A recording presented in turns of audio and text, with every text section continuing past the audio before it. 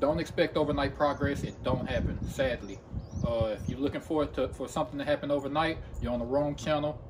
And when you find the right channel, let me know, because I've been working out about 4 years now, and I've not once had some overnight progress. So if you find out the you let me know. But let's get right to it. Okay, so jumping right into the video, guys. As you can see, what this handsome young lad here is doing. This is by far my favorite explosive movement as of right now. Like, for the past month and a half, 2 months, this is my go-to. 1 foot games, 2 foot games. I mean, I could talk about it all day.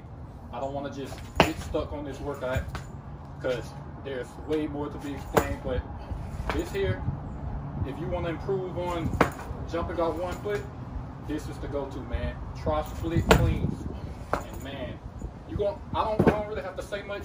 You'll feel it. Trust me. All right, guys. So another key element for me is being explosive at the hips and keeping my glutes contracted in every jump. Every time I jump, I make sure I contract my glutes, and like I said, be explosive at the hips. So you'll see as I deadlift, I always like to do some slow eccentrics, and as soon as it touch the floor, I'm back up explosive, thrusting those hips out and tighten those glutes. It'll have you flying.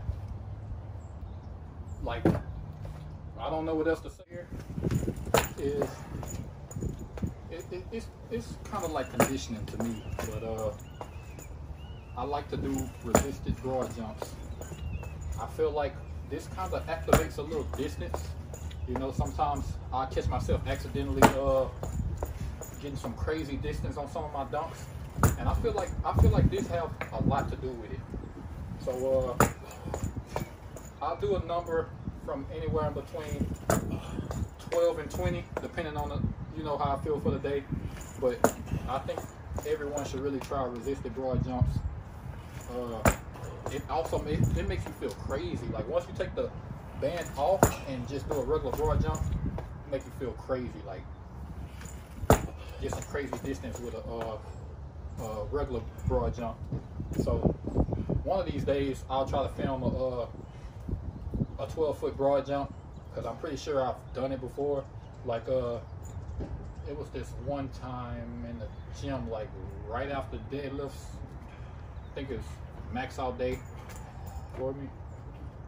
I got a crazy jump, and I had on some trash Air Max when I did it. So yeah, I don't want to ramble too much.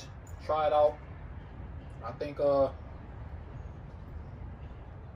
he's dead, but we're gonna get him up and continue on.